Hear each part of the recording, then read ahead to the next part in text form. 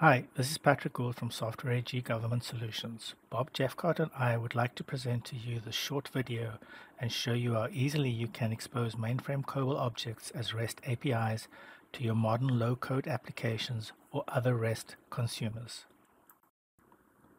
You can see the architecture of this demonstration where on the right side of the drawing is where the mainframe COBOL objects exist. We can then REST API enable COBOL objects with webMethods EntireX and webMethods integration server in the middle of the drawing. And lastly, expose the REST APIs for use by any REST API consumer on the left of the drawing. We will now demo this process to you. First of all, we let the Software AG designer know where our COBOL objects reside on the mainframe.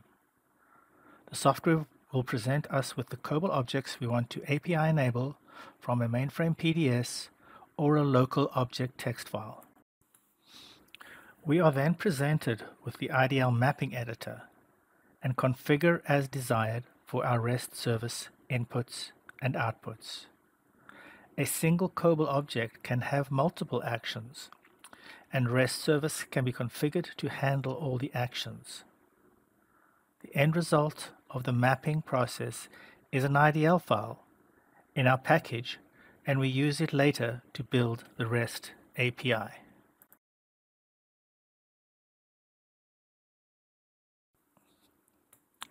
We then generate the integration server connection properties from the IDL file with properties like EntireX adapter, connection type. We can either create a new integration server connection or update an existing connection.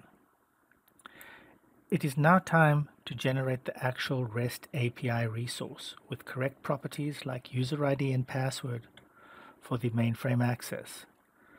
Of course, these types of properties can be substituted at execution time. And lastly, we can now test the REST API just created with a tool like Postman to show it is ready for consumption by REST API consumers in your business model. Fill out all the required fields to access the API. You will then be presented with the output fields of the COBOL API. Thank you for watching.